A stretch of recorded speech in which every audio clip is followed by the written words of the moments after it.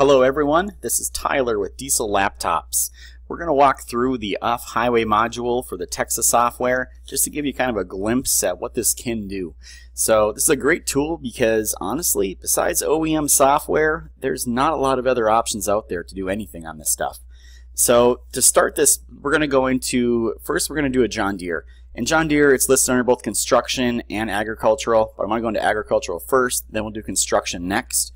So as you can see as I'm going down here, there's quite a big list of coverages of vehicles that you can connect to and do different things with. So I'll scroll through there once, and then we'll go back up to John Deere, and right there's our John Deere. We're going to pick a newer model truck. We're going to do a 5E, or a tractor I should say, instead of truck. We'll do a 5E, model year 2012. These little D symbols I'm clicking on, that means it's a demo mode. It's we're not actually hooked up to anything, but it'll give us a good indication of what we can do with the tool. So right now there's a bunch of different commands you can run on the vehicle. Diesel injection, there's different adjustments that you can do with it. There's an instrument panel computer you can connect with, your rear hydraulic lift, and your transmission. So the coverages are in there for all those things. The vehicle checkup, what that does is it does a quick scan of every component on the vehicle, kind of spits out all the codes and issues that you may be seeing. So for now, let's go into diesel injection, and we'll hit the little start button over here, and we'll do our demo diagnosis since we don't actually have a real vehicle. And I'm picking which adapter. So when you do hook up to the vehicle, there is options for adapters. You do get the standard cables with it. This is kind of typical. What you'll see is a nice little video showing you where the connector could possibly be located. As you may all know, on these earth-moving equipment, agriculture equipment, the connectors could be anywhere. Under the seat, behind the cab, behind a panel. They could be hidden. They do their very best to show any kind of available videos in here as well for you. So I'm going to then hit the green check mark to go into it so we can connect to the vehicle. The process is fairly easy with the TEXA system. Usually big buttons over here on the left and right. You just click what you want to do, and they'll give you prompts in the middle of the screen.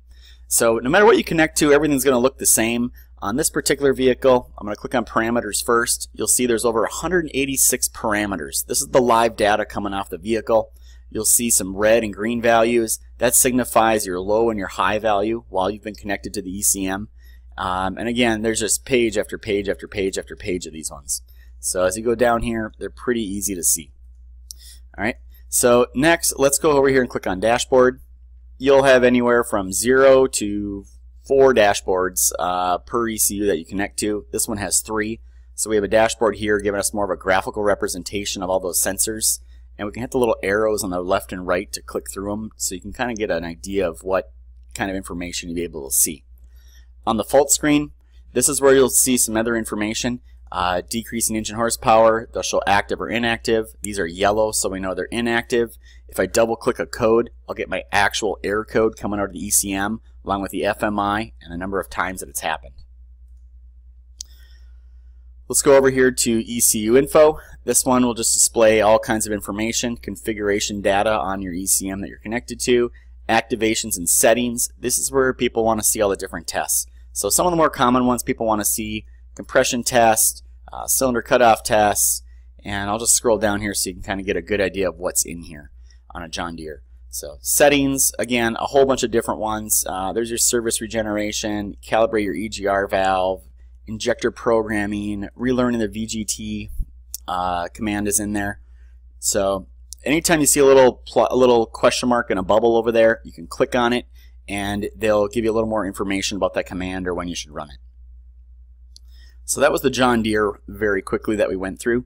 Now let's go show you some of the construction stuff. And we're going to hop on over to that one as well. So I'm going to click up here on my menu bar to get all the way back to the main menu. I'm going to click on construction. And what should we do here? Let's do case is a popular one.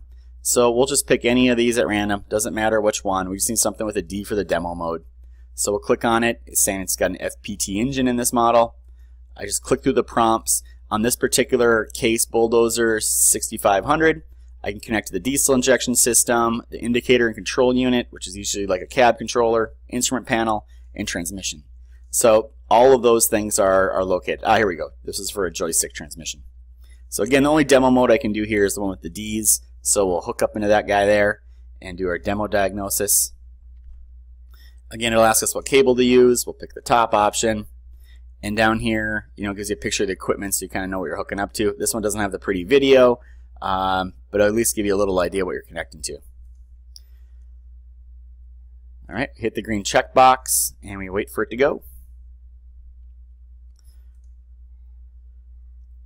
So besides TEXA, I really don't know of another tool that will do anything with case.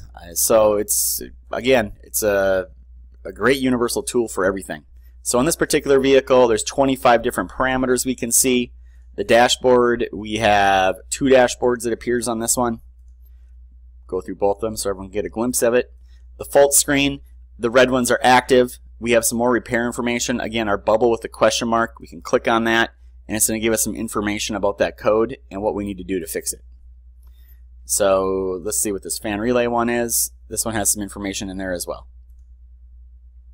All right, clicking on the ECU tab, similar as before, a bunch of information regarding programming on it, and your activations and testing, injector off test, clearing the memory test, testing the RPMs, and a rail pressure regulation valve test. And obviously this menu changes depending on what you're connected to and what commands are available for those things. So let's go do one more. We'll go do a Kubota here. Oh, little team viewer window popping up. All right, so let's go over here to construction vehicles and let's go down to Kubota. And we'll do a skid steer with the Kubota engine. And let's see what we can do on this thing.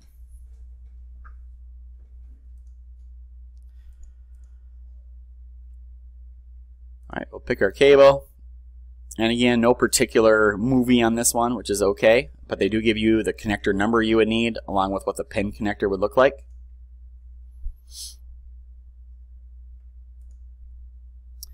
All right, we just keep clicking through the prompts as they pop up. And make sure the ignition's on, press confirm, and here we go. So again, parameters on this particular engine, over 74. Dashboards, looks like we have 3 different dashboards, and we can page through them real quick to show everybody what you'd be looking at.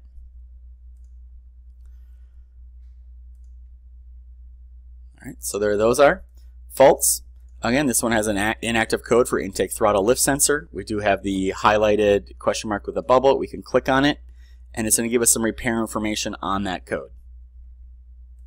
We'll click back and go to ECU Info, activations and settings, what everybody wants to see. So again, injector cutout tests, glow relays, all kinds of tests. The help button lights up. We can click on it and it'll tell us what we do or why this test exists. And then the settings tab, same thing. Here's some DPF regeneration checks, injector compensation. I'm not even sure what that is, but I can click the button and there you go. It is functions to conduct pump difference learning after replacing an injector.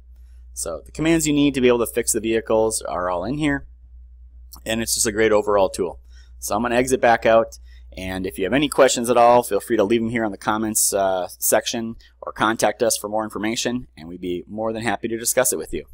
Thank you for watching.